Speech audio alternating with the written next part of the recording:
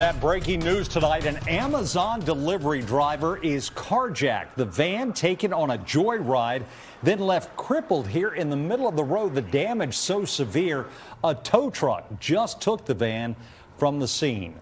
It is another night with another high-profile carjacking. Hello, everybody, and welcome into News 4 at 11. I'm Jim Adley. I'm Sean Yancey. Tonight, 2 local police departments are working this case. The chaos began in the district, but it ended with this crash in Prince George's County. News 4's Walter Morris is in Capitol Heights tonight with more on the police chase and the suspected carjacker's capture. Police investigating a prime crime. This is what was left after an Amazon delivery driver was carjacked on the job.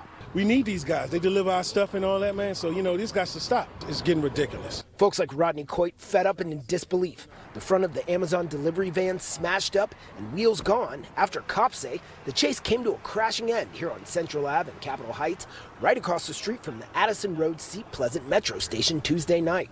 MPD telling News 4 it all started in the district on Bellevue Street Southeast. Prince George's County cops giving them the heads up.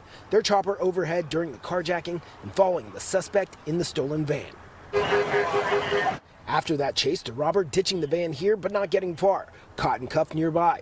Cops say shots were fired somewhere along the way, but no one was hit. Hours later, investigators seen dusting for prints and packages spotted inside and on the ground. It's a terrible thing. These things shouldn't happen.